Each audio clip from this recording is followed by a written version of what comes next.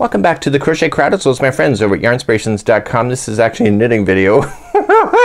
The Crochet Crowd teaches knitting. So I'm a very basic knitter. I've never claimed that I'm a good knitter or that I'm an experienced knitter, but I'm a basic one. So this checks my box for being basic, and I sat with a friend yesterday to show me how to do this. So what we're looking at, these beautiful stitches here, this is the Bernat Symphony. This is called the pillar stitch right here.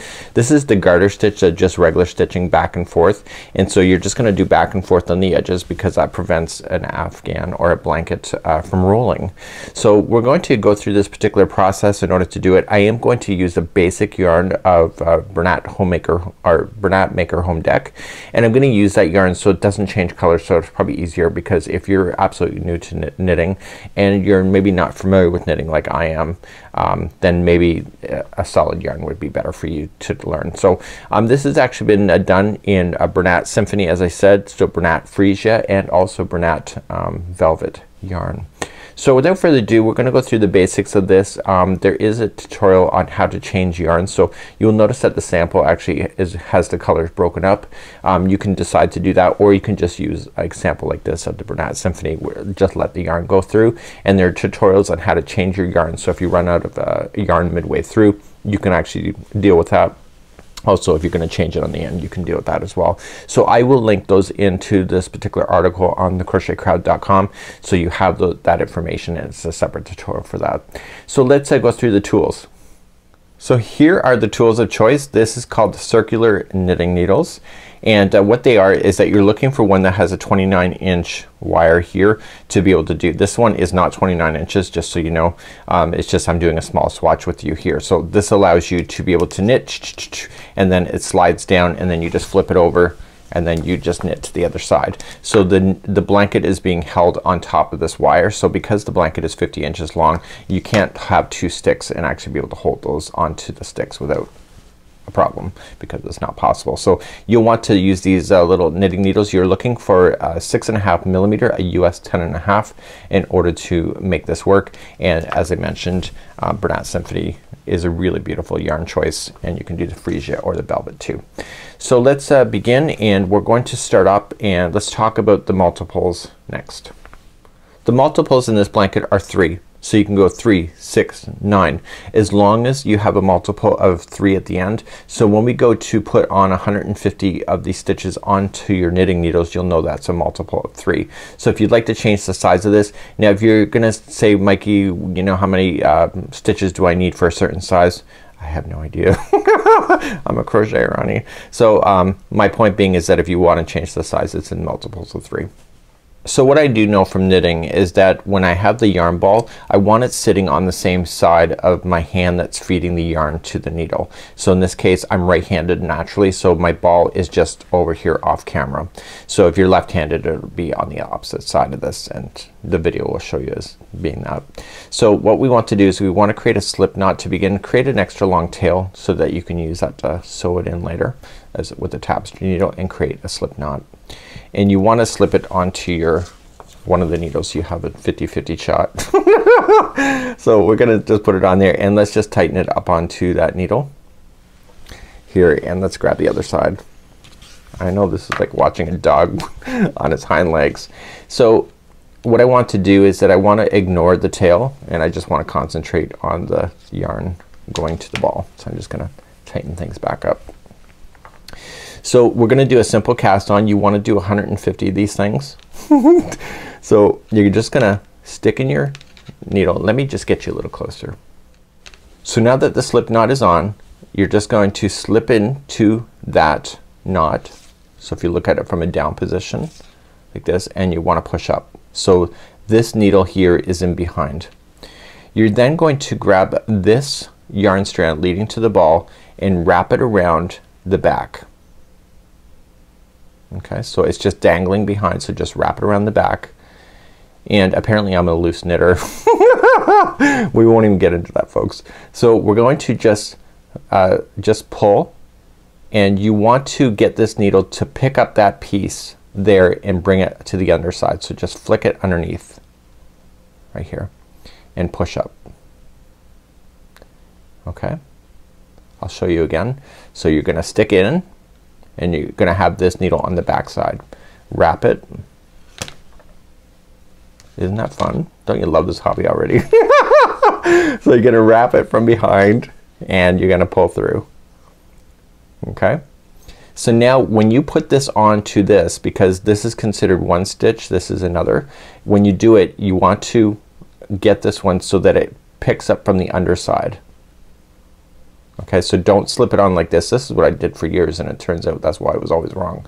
So I learned this yesterday. So I want to just flip up and put it onto the needle. Isn't that like magic? I know. So let's do it again. So you're just gonna go to the next one you just put on. So come in from the underside, wrap it and flick. I don't even know if there's a technical word for that. Okay, and then you're just going to pick that up. So noticing how I'm picking it up. It matters. Okay, so you're going to go to the next one. So I'm going to do a small swatch with you on camera, but you can do 150 of these things if you'd like to. And I know, are we having fun yet? Oh God, this tutorial is gonna be fun. So I don't mind knitting, to be honest with you. I'm just not good at it. I like crochet because it's faster, but knitting has its purpose and knitting looks good in clothes, I find, more than anything, depending on the project of course. So I'm just like casting on. So this is called casting on. Did I not say that yet? Okay, so I want to do a multiple. I'm gonna do 21 because that's a multiple of 3 and it will allow me to demonstrate this project easier. So we're just gonna keep casting on, and once you understand this, I'm gonna also hold the yarn differently once I get moving on this thing, but when I cast on I hold it this way. I have no idea if it's wrong or not, but that's okay. We're gonna fake it or make it today. So keep on casting on, get to 150 if you wish, or a multiple of 3, and I'll see you back here in just a moment.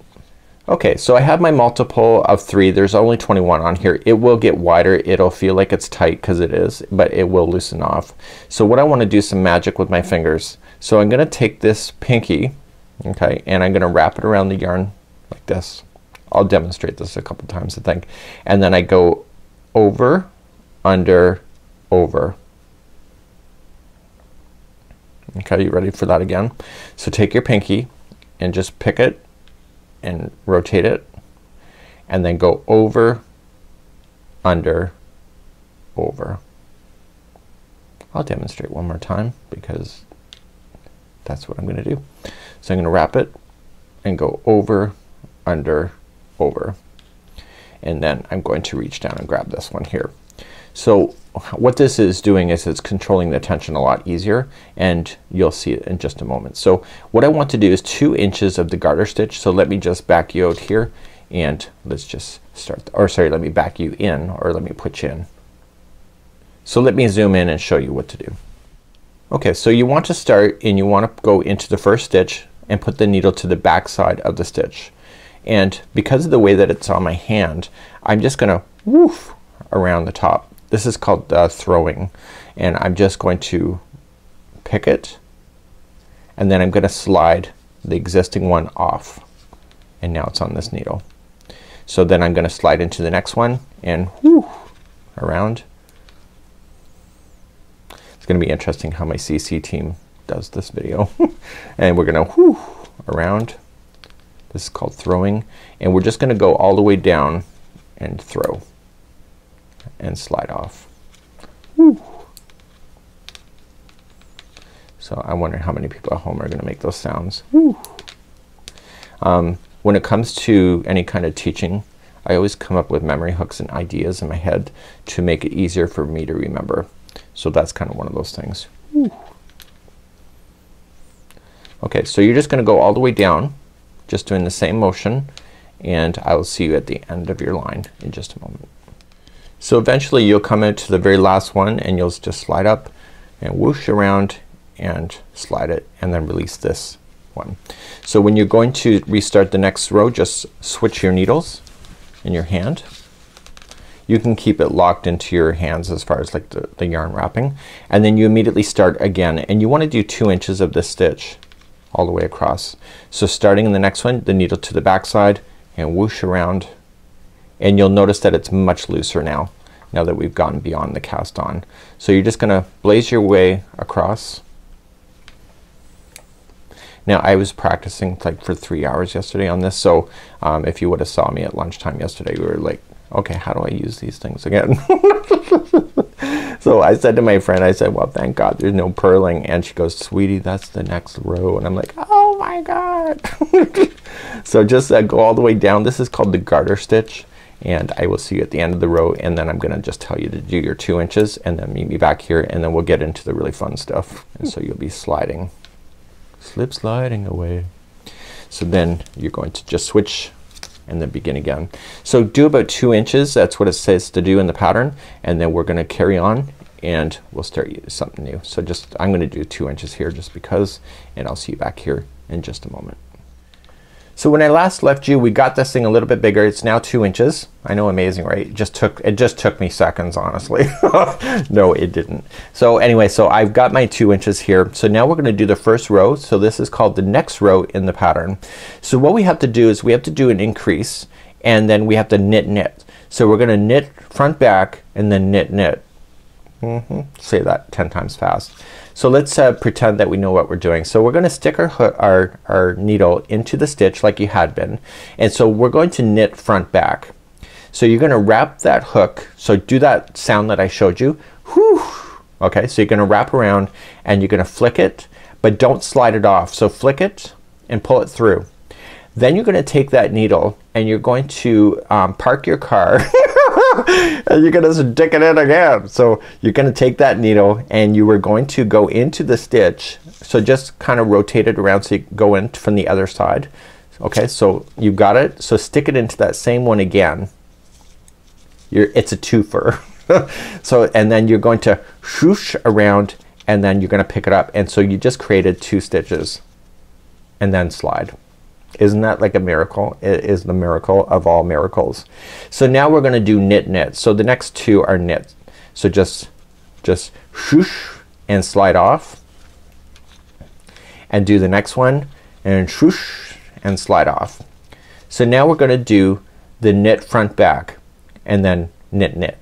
So let's show you this again. So you're gonna go in and swoosh and pull it through, but don't slide it off, and rotate that needle around and go back into that same one again and swoosh and pull through. And I know somebody's gonna make a comment on this video. This is the most annoying video ever. I'm glad I can please. So you're gonna slide off. Okay, so once you get your knit front back in, you're gonna knit knit. Okay, so knit knit, and I'll demonstrate one more time because it's your lucky day. Okay, so you're gonna go in and swoosh and pick, but you're not gonna slide it off. You're gonna go for a second one and slide it in again. If it feels tight to you, it's tight for me, but you know, in time it might get loose. I've been told I'm a loose knitter, but I don't even know if that's possible. So I'm going to just pick that one up here, and now you got the 2. So you can see that they kind of belong together. So if you're ever getting confused, it's okay. That's the story of my life. They kind of belong together the way they're sitting. So once you have that done, just slide off. So I want you to go through your whole row. So you're gonna knit knit and then knit front back. So it's that twofer, and then knit knit and twofer and knit knit. That's not technical language, I know, but that's okay because it's your lucky day. Okay, so I'll see you at the end of this row. So when you come up to the end of the row, you're gonna have the last 3 stitches. So if your stitch count is right, the third last one, because I've just done my knit front back and then knit knit, so the last 3 should be balanced. So you know your counts right. So let's just do your knit front back. So whoosh and pick it up and do it again. And then the last 2 stitches are knit knit. Okay, so if you're still sticking with me, we're gonna go on to row number we're gonna go on to row number 1. Okay, and then we're gonna turn our work and begin row number 1 next. Okay, so now let's start the repeat pattern. We're gonna do rows 1 and 2. They're actually really simple rows. They're just a matter of repeating. So row number 1, we're just going to keep in mind that the first 6 are always going to be the same. So they're just gonna be a garter stitch, a regular knit stitch, and then the final 6 are also gonna be the same. That is going to prevent the blanket from rolling. So the first 6 always will be, no matter what row you're in now at this point, is that you're just going to knit them. So just 1, 2, 3, 4, 5, and 6. So now that the first 6 are in, the remaining all the way until the final 6 is going to be a purl.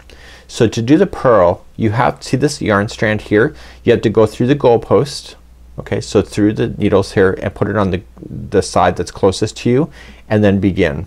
So when you stick it in, this needle here has to land on top of the back one, just like that, and then you wrap around and then you flick it towards the back, and you're gonna purl all the way until the final 6. So I got 7 there, so this is the last one. So now that the last 6 are here, what you're going to take is take that yarn strand and put it through the goalpost to the back side again, and then you're just gonna regularly knit so the needle goes towards the back side of that, and you're gonna do the final 6 like that. And that is completing off row number 1. So you'll do that all the way across, and then we will turn, and then we'll do row number 2, which is the end of the repeat. So you'll do rows 1 and 2. So meet me back here in just a moment. So row number 2 is called the pillar stitch that we're about to do. And so what we're going to do then is that the first 6, as I mentioned to you, are automatically gonna be a knit stitch, and the final 6 are gonna be a knit stitch. So you're just going to do the first 6. So that's nice and easy for you to remember. So let's do the first 6. So 1, 2, and 3, 4, 5, and 6.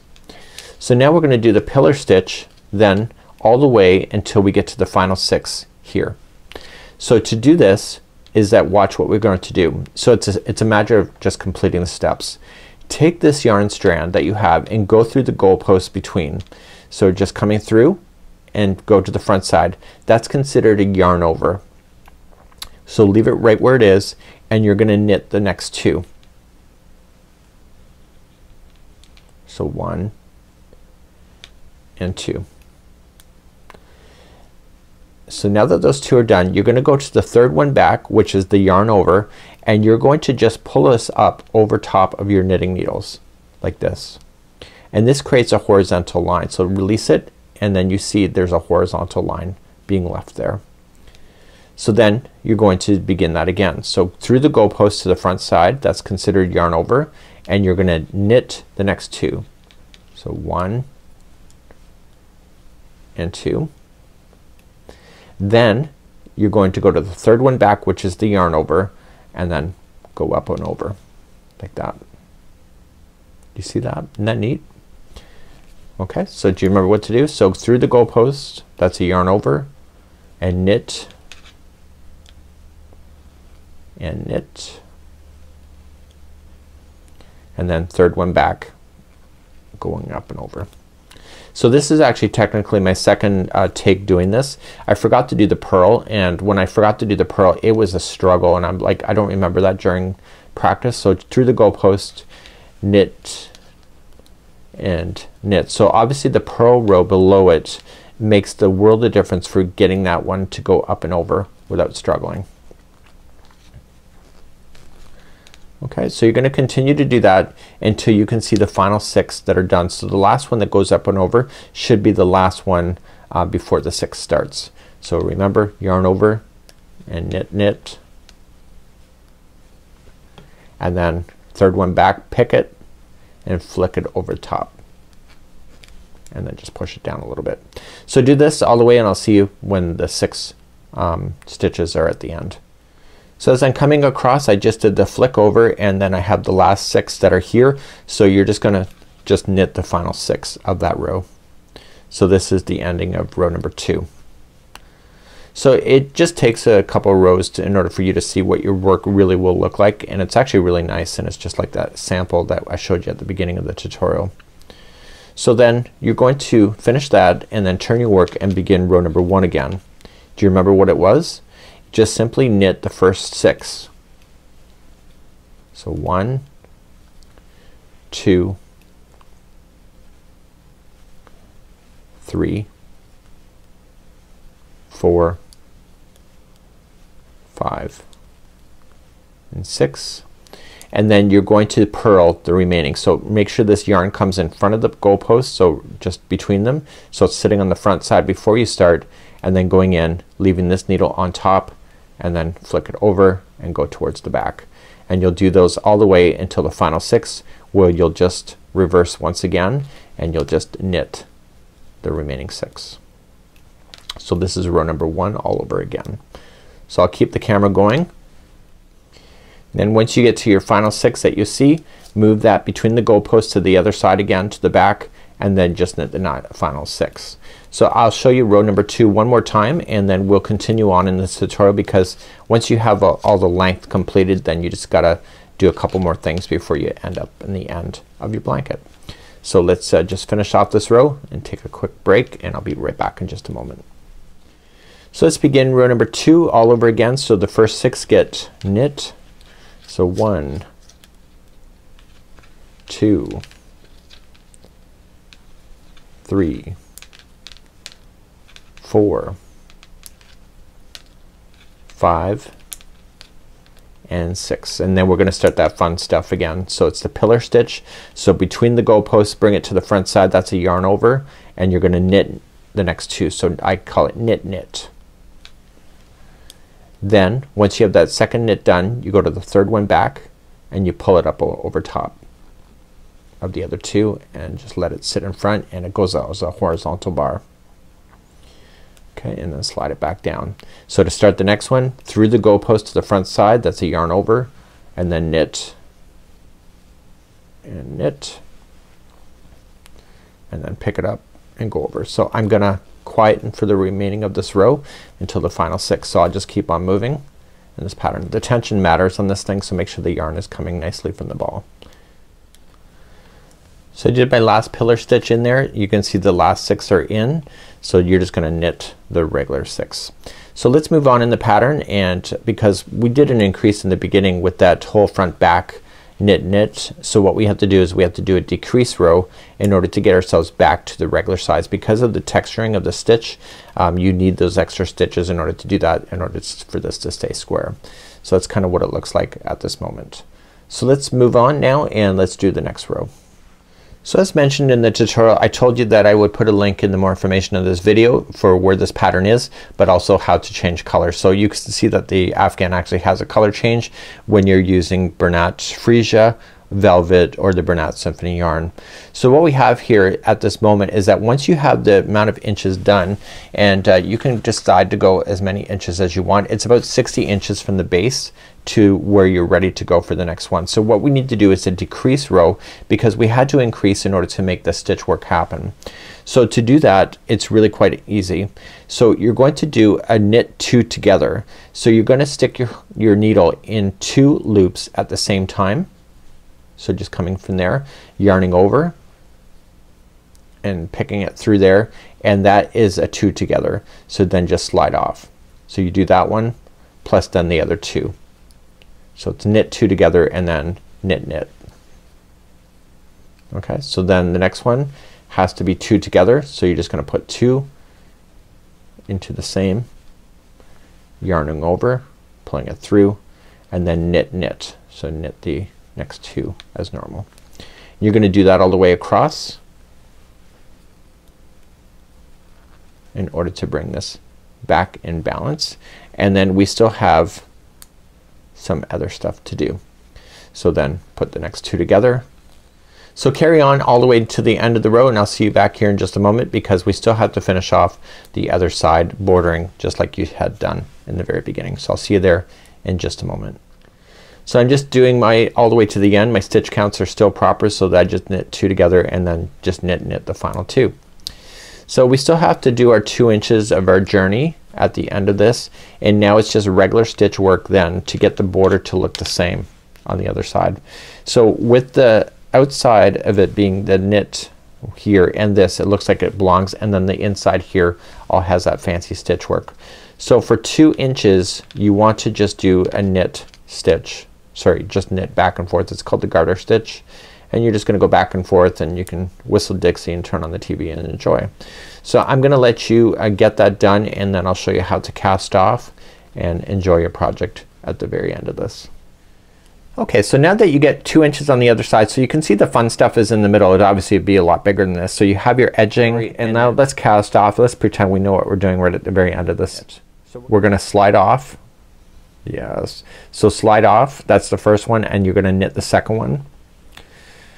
So if I'm keeping it to what they told me, you slide off that first one. So then you knit the second one and you slide that off.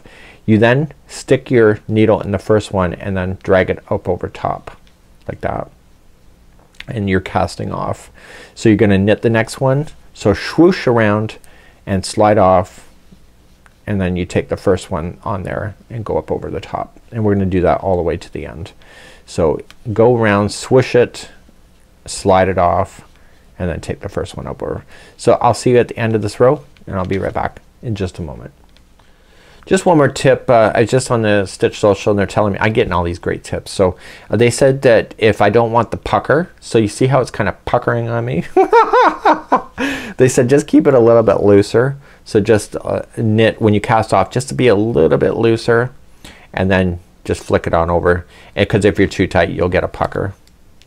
I'm sure that's a technical word in knitting somewhere. So if you don't want the pucker, just be a little bit loose. Okay, I'll see you at the end of the line for real this time.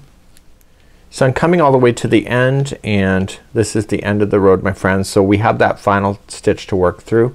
So just pull up a little bit of a loop, and you're going to grab this strand, and you're going to grab a tapestry needle, and what we need to do is lock that final into position. So just go through this loop, just pull on it, and that locks it, and then just whatever you need to do, just take your needle and just go into the stitch work itself, and just go back and forth a total of 3 times, and that should lock into position. So I don't normally knit, so a little bit of this has been a journey. I've been broadcasting live this whole time in this tutorial. It's been really quite entertaining. The comments that people are making behind the scenes are so encouraging, and I think they like seeing a train wreck go in motion too. So this yarn is fabulous. It's just really tight, and tight's good today. So once I've gone back and forth a total of 3 times, I can just snip it and forget about it. And you want to do that with all your tails. So I know it's kind of hard to see, but the center here is what the fancy stitch work was. This was the bordering that we had. I learned how to do the edging, so the edging looks a little bit different when you do that. But over and all, it's actually been fun, and considering that I don't knit very often, this turned out pretty good, and it's so elastic-y. I don't even know if that's a real word. So I'll let you go for today. Have a great day, and we hope to see you again right here in Yarnspirations on thecrochetcrowd.com. Bye-bye.